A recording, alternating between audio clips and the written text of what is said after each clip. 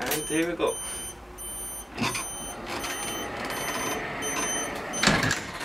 This vehicle is fully electric. It will be, you will have an autonomy of 10 to 16 hours. Yeah, the max speed is mechanically 40 kilometers per hour. So the main goal of the electric energy in this vehicle is that you will consume not so much electricity every day, and it will cost you about 10 euros a day to get a full charge on this vehicle. You're driving to a destination, and if someone is willing to go to the same place and is on the street just aside, the vehicle will you will be able to share your vehicle. It's the main goal of all those vehicles are shared mobility. That's how we will reduce emissions and improve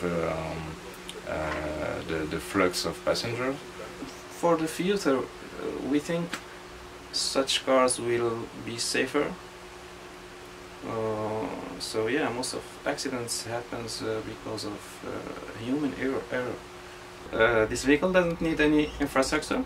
It's working all by itself. We have to set it up first for the path. Basically, there are two parts. Localization part, the vehicle has to localize itself very precisely at 1 centimeter precision.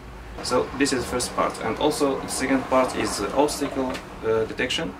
The vehicle has 4 lidars in the 4 corners.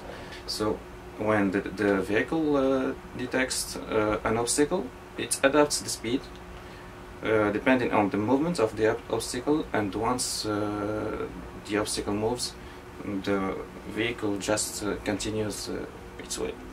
I'm a really optimistic person, so I would say in 15 years you will start to have cities only using those kind of vehicles. We just need some city to do the first step, and then the other one will follow the lead.